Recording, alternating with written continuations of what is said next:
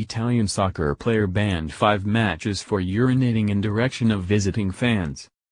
An Italian soccer player is being punished this week for leaving a little too much on the field. Giovanni Liberti, who plays for the lower-tier squad Turris, has been ordered to sit out the next 5 matches after he urinated in the direction of the away section, making obscene and vulgar gestures, while showing his genital organ, Serie D's disciplinary committee said in a statement on Wednesday. The incident occurred toward the end of the team's 3-3 draw against Sarnese on Sunday, according to the Associated Press, but the club is disputing the chain of events and plans to appeal.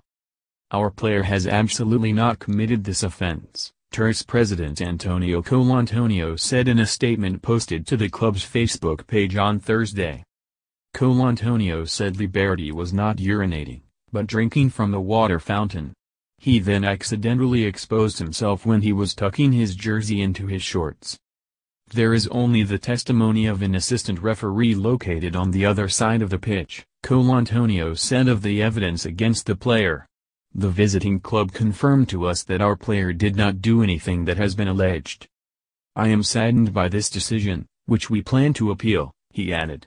"Our players respect both the rules of play and the ethics and morals of the game."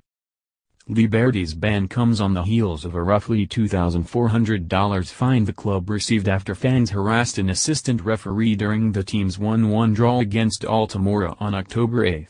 In that instance, fans threw bottles, rocks and yelled obscenities, according to the disciplinary committee. Colantonio admitted to the fans' bad behavior after the match, calling it a cause for regret in a Facebook statement.